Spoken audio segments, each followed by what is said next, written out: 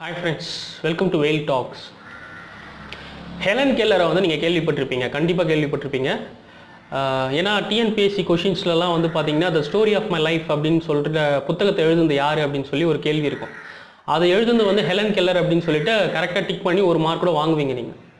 இந்த Helen Keller வந்து எப்படின்னா அவங்களுக்கு சின்ன வயசுலேயே காய்ச்சல் வந்து அவங்களுக்கு கண் பார்வை தெரியாமல் போயிடுச்சு.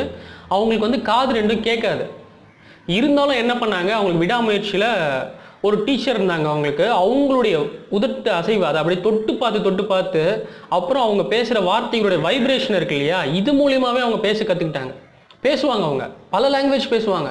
இந்த உலகம் எப்படி இருக்குன்னு சொல்லிட்டு அந்த அதிர்வுகளை வச்சு அவங்க தொட்டு பார்த்து அவங்க எல்லாத்தையும் கற்றுக்கிட்டாங்க.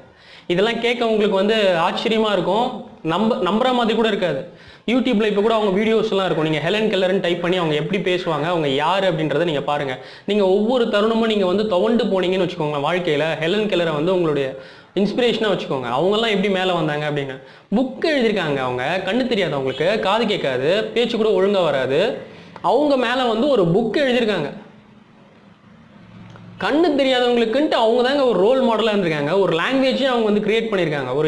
அவங்க ஒரு வேற லெவலில் இருந்திருக்காங்க. அப்படியேப்பட்ட ஹெலன் கெல்லர் லைஃப்பில் நடந்த ஒரு சுவாரஸ்யமான சம்பவத்தை தான் இப்போ உங்ககிட்ட நான் சொல்ல போகிறேன் ஃப்ரெண்ட்ஸ். ஹெலன் கெல்லர் என்ன பண்ணாங்கன்னா அவங்க ஒரு தோட்டத்தில் இருந்திருக்காங்க.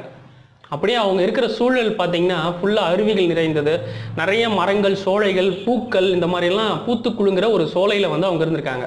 ஒரு இயற்கையான ஒரு இடத்துல வந்து அவங்க வாழ்ந்திருக்காங்க. அவங்கள பார்க்க ஒரு நபர் வந்து காரில் வந்திருக்காரு, நல்ல வேகமாக வந்திருக்காரு. அவருக்கு வந்து ஹெலன் கெல்லர் மேலே பெரிய அபிப்பிராயம்லாம் கிடையாது. என்ன இவங்க கண்ணு தெரியாத பொம்பளை தானே, காது கேட்காத பொம்பளை தானே அப்படின்னு சொல்லிட்டு இவர் நினச்சிருக்காரு. அப்படியே காரில் வந்தவர் பாட்டு கேட்டுட்டு அப்படியே வந்துட்டு ஹெலன் கெல்லர் இருக்கிற இடத்துக்கு வந்து நின்னார். நிற்கும் போது ஹெலன் கெல்லரை பார்த்தாரு, கொஞ்சம் தூரத்தில் இருந்தாங்க. அவங்க என்ன பண்ணிட்டு இருக்காங்க அப்படின்னு சொல்லிட்டு நோட்டம் விட்டார். தூரத்தில் இருந்து பார்த்தவருக்கு வந்து ஒரே ஆச்சரியம். ஹெலன் கெல்லர் என்ன பண்ணியிருக்காங்கன்னா அந்த பூக்களை வந்து தொட்டு பார்த்து அது கூட பேசிட்டு இருந்திருக்காங்க. பேசிட்டு அதை வந்து அதனுடைய அந்த ஸ்மெல் இருக்குது பார்த்தீங்களா, அந்த நறுமணம், அதை வந்து அப்படியே நுகர்ந்து அப்படியே மோப்பம் முடிச்சு இழுத்து ரசிச்சுட்டு இருந்திருக்காங்க. என்ன ஒரு வாசம், எவ்வளோ அருமையான பூ இது அப்படின்னு சொல்லிட்டு அதை தொட்டு பார்த்து எல்லாத்தையும் ரசிச்சுட்டு இருந்திருக்காங்க. இவர் அவங்கள நோக்கி நடந்து போக ஆரம்பிச்சார். நம்ம வந்த வேலையை பார்ப்போம் அப்படின்னு சொல்லிட்டு அவங்கள நோக்கி நடந்து போகும்போது அவருடைய காலடி சத்தம், அந்த அதிர்வு இருக்குல்ல, அந்த அதிர்வை உணர்ந்து அவங்க வந்து அந்த பக்கம் திரும்பியிருக்காங்க. யார் அது அப்படின்னு சொல்லி திரும்பி பார்த்துருக்காங்க. அப்போ இவர் வந்திருக்காரு. வரும்போது அவர் விஷ் பண்ணிட்டு இவங்க சொல்லியிருக்காங்க, இந்த பூக்கள் எல்லாம் எவ்வளோ அழகாக இருக்குல்ல, இந்த அருவிகளெல்லாம் எவ்வளோ அழகாக கொட்டுதில்லை, அந்த சிந்துதில்லை, அதனுடைய சத்தம் கேட்கவே எவ்வளோ இனிமையாக இருக்குது, இந்த குருவிகளோட சத்தம், இந்த பூத்து குலுங்குற பூக்கள் எவ்வளோ அருமையாக இருக்குது, இயற்கை எவ்வளோ அழகானது அப்படின்னு சொல்லி கண்ணு தெரியாத ஹெலன் கெல்லர் வந்து சொல்லியிருக்காங்க. இதை கேட்டவர் வந்து இந்த வழியாக தானே நம்ம வந்தோம், காரில் வந்தோம், நமக்கு என்னடா பாட்டு வேண்டியிருக்கு, பாட்டை கேட்டுட்டு நம்ம பாட்டு காரில் வந்திருக்கோம், இங்கே இருக்கிற சூழல் எதுவுமே ரசிக்கல, கண்ணு இருக்குல்ல நம்ம எதுவுமே ரசிக்கல, ஒன்றுமே இல்லை அவங்களுக்கு. அவங்க இந்த இயற்கையை அவ்வளோ அழகாக ரசித்து நம்ம கிட்ட சொல்கிறாங்களேன்னு நினச்சி வருத்தப்பட்டாராம், வெக்கப்பட்டு தலை குனிஞ்சாராம். அதுக்கப்புறம் அவர் வேலையை முடிச்சுட்டு அவர் போனார். அன்னையிலேருந்து அவர் வந்து ஒவ்வொரு விஷயங்களை பார்க்கும்போது ரசிக்க ஆரம்பித்தாராம். எப்படியாப்பட்ட உலகம் இது, எவ்வளோ அருமையான உலகம், இயற்கையை இந்த கடவுள் நமக்கு கொடுத்த கொடை அப்படின்னு சொல்லிட்டு எல்லாத்தையும் பார்த்து ரசிக்க ஆரம்பித்தாராம். ஹெலன் கெல்லர் மாதிரி வாழ்ந்தவங்க யாருமே கிடையாது ஃப்ரெண்ட்ஸ். இப்போ நம்ம இந்த ஸ்டோரி நான் எதுக்கு சொல்ல வந்தேன்னா, நான் நிறைய விஷயம் நான் கஷ்டப்படுறேன், நான் வந்து ஃபீல் பண்ணுறேன் இந்த ஜனங்கள்லாம் எப்படி இருக்காங்க அப்படின்ட்டு. ஏதாவது ஒரு விஷயத்துக்கு வாங்க நம்ம பண்ணலாம் அப்படின்னா யாருமே கோஆப்ரேட் பண்ணுறதில்ல. அவங்களுக்கு ஒரு ரெஸ்பான்சிபிலிட்டி அவங்களே கிரியேட் பண்ணி வச்சுக்கிறாங்க. சரியா, எனக்கு இந்த கடமை இருக்குது, நான் இது பண்ணணும் அது பண்ணணும்னு சொல்லிட்டு எல்லாத்தையும் மறந்துடுறாங்க. இந்த சொசைட்டிக்கு நம்ம என்ன பண்ணணும், எவ்வளோ அருமையான பறவைகள் இருக்குது, எவ்வளோ மரங்கள் இருக்குது, இதுக்கு நம்ம ஏதாவது பண்ணணும் அப்படின்ற ஒரு சின்ன ஒரு எண்ணமே யாருக்கும் இருக்கிறது கிடையாது. ஒரு வீடியோவில் நான் பார்த்தேன், அதுக்கப்புறம் தான் எனக்கு கொஞ்சம் ஐடியாஸும் வந்தது. என்னென்னா நம்ம ஃபாரினர்ஸ் இருக்காங்க இல்லையா, இந்த வெள்ளைக்காரங்க, இவங்கெல்லாம் இங்கே வந்ததுக்கு அப்புறம் தான் இந்தியாவில் வந்து விவசாயமே வந்து தலை தோங்க ஆரம்பிச்சது. ரீசன் என்னன்னா, அதுக்கு முன்னாடி நம்ம எல்லாரும் கரெக்டாக தான் வாழ்ந்துட்டு இருந்தோம்.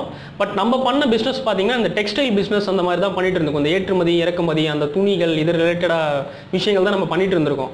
அந்த டைமில் வந்து உணவுக்கு பஞ்சம்லாம் ஏற்பட்ட உடனே என்ன பண்ணால், அந்த வெள்ளைக்காரன் வந்து எல்லாருக்கும் நிலத்தை பிரித்து இவங்க இவ்வளோ வச்சுட்டு இருக்கணும், ஜமீன்தார், அந்த மாதிரி நிறைய சிஸ்டம் வந்து கிரியேட் பண்ணாங்க.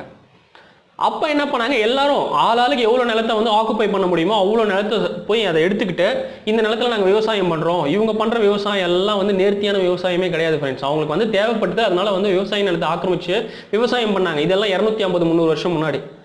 எல்லா இடத்தையும் ஆக்கிரமிச்சு விவசாயம் பண்ணுறேன்னு மரங்கள்லாம் வெட்டி சாய்ச்சாங்க, மலைகளெல்லாம் குழஞ்சி எடுத்தாங்க, எல்லாத்தையும் போட்டு தள்ளிட்டாங்க, காலி பண்ணி விவசாயம் பண்ணிட்டு இருந்தாங்க. இப்போ ஒரு 10 வருஷமா என்ன ஆச்சுன்னா, 10-15 வருஷமா இப்போ அந்த விவசாய நிலங்கள்லாம் என்னாச்சு, விவசாய நிலம் மட்டும்தான் இருக்கு. நீங்கள் போனால் தெரியும், ரோட்டில் அப்படியே போனீங்கன்னா வரப்புகள் மட்டும் இருக்கும். அந்த வரப்பில் வந்து எந்த செடியும் வந்து இருக்காது, எந்த விவசாயமும் பண்ணிட்டு இருக்கோம், வரப்புகள் மட்டும்தான் இருக்கும். எல்லாரும் எங்கடா இருக்காங்கன்னா, எல்லாம் ஐடி கம்பெனியில் வேலை செய்கிறாங்க, எல்லாம் வேற கம்பெனியில் வேலை செய்கிறாங்க அப்படின்னு வேலை செஞ்சுட்டு இருப்பாங்க. இப்போ அவங்க அவ்வளோ மரங்களை அழிச்சாங்கல்ல, அந்த மரங்கள் வந்து கிடையவே கிடையாது. நீங்கள் பைக்கில் ஒரு நாள் டிராவல் பண்ணுங்களேன், ஒரு பிளேஸ் வந்து இன்னொரு பிளேஸ் போங்க, சென்னையே சுற்றி வாங்களேன், மரங்களே கிடையாது. ஒரு விஷயம் நம்ம வந்து நமக்கு தேவைக்காக நம்ம எடுத்துக்கிறோம், திருப்பி அந்த விஷயத்தை விட்டு இன்னொரு விஷயத்துக்கு நம்ம தாவும் போது பழைய விஷயத்தை ரீப்ளேஸ் பண்ணணும்ல, நம்ம வைக்கணும்ல, இருந்த இடத்துல அதை வைக்கணும்ல. உங்க பொருள் ஒன்று இருக்கு, ஒரு காஸ்ட்லியான பொருள் கூட வச்சுக்கோங்களேன், அந்த பொருள் வந்து இருந்த இடத்துல இல்லாமல் உங்க ஒய்ஃபோ, உங்க அம்மாவோ, தங்கச்சியோ, தம்பியோ வேற இடத்துல வச்சுட்டாங்க, உங்களுக்கு எவ்வளோ கோவம் வருது. ஆஃபீஸில் உங்களுக்கு கீழே ஒர்க் பண்ணுற ஸ்டாஃபே உங்க திங்ஸை வேற இடத்துல வச்சுட்டாங்கன்னா உங்களுக்கு எவ்வளோ கோவம் வருது. அந்த மாதிரி ஒரு ஃபீல் இருக்கணும்ல. இங்கே வீடு கட்டுறோம்னு சொல்லிட்டு நம்ம மரம் வெட்டுறோம், அதை க்ளீன் பண்ணுறோம், வெட்டின மரத்துக்கான கவுண்ட், ஒரு மரம் வெட்டினா ஒரு மரம் ரீப்ளேஸ் வைக்கணும்ல, அதை நம்ம செய்யறதே கிடையாது. மாற்றம் முன்னேற்றம் அப்படின்னு சொல்லிட்டு அடுத்து நம்ம தாவிட்டே இருக்கோம். அந்த 250 வருஷத்துக்கு முன்னாடி விவசாய நிலத்தெல்லாம் ஆக்கிரமிச்சு பண்ணி, அதாவது ஒரு நார்மலாக இருந்த மரங்கள் எல்லாம் இருந்த நிலத்தெல்லாம் ஆக்கிரமிச்சு விவசாயம் பண்ணுறோம் எல்லாத்தையும் அழிச்சிட்டு இப்போ அப்படியே விட்டு போயிட்டீங்க. எல்லாத்தையும் பாருங்களேன், அப்படியே அதை பார்க்கும்போது கண்ணீர் சிந்தனம் போல இருக்கு, ரசிக்கிறதே கிடையாது. இப்படி இங்கே ஒரு விஷயம் இருந்தால் இதில் வந்து எவ்வளோ ஒரு சந்தோஷம் கிடைக்கும்ன்ற விஷயங்களை ரசிக்கிறதே கிடையாது. இன்னைக்கு மார்னிங் கூட எங்கள் வீட்டுக்கு வந்து ஒரு பச்சைக்கிளியெல்லாம் வந்து 2-3 பச்சைக்கிளியெல்லாம் இந்த மாங்காய் மரத்தில் இருக்கிற மாங்காய்லாம் அப்படியே விட்டுட்டோம், அதுங்களே வந்து கடிச்சு சாப்பிட்டுட்டு இருக்கேன். அதை பார்க்கும்போது அதில் கிடைக்கிற ஒரு சந்தோஷம் இருக்குது பார்த்தீங்களா, அது வந்து அதுக்கு வந்து எந்த ஈடே கிடையாது. இந்த குருவிகள் கிட்டலாம் நான் நின்று பேசிட்டு இருந்தேன். அப்போ எங்கள் அம்மாலாம் ஒரு மாதிரி பார்த்து, என்னடா இவன் இப்படி பண்ணிட்டு இருக்கான் அப்படின்னு நினச்சாங்க. ஆக்சுவலாக நம்ம ஒரு மரம் நடுன்னு சொல்லி இப்போ நான் என்னதான் வீடியோ இதெல்லாம் போட்டால் கூட யாரும் வந்து பண்ண போகிறதில்ல, சரியா? ஏன் இதை லைக் கூட பண்ண மாட்டீங்க, ஓகே? ஆனால் அந்த குருவிகள் மட்டும் எங்கள் வீட்டுக்கு வந்தாவே எனக்கு சந்தோஷமாக இருக்குது. இவங்ககிட்ட தான் நான் பேசுவேன், வா வந்து விவசாயம் பண்ணுங்க அப்படின்னு சொல்லிட்டு.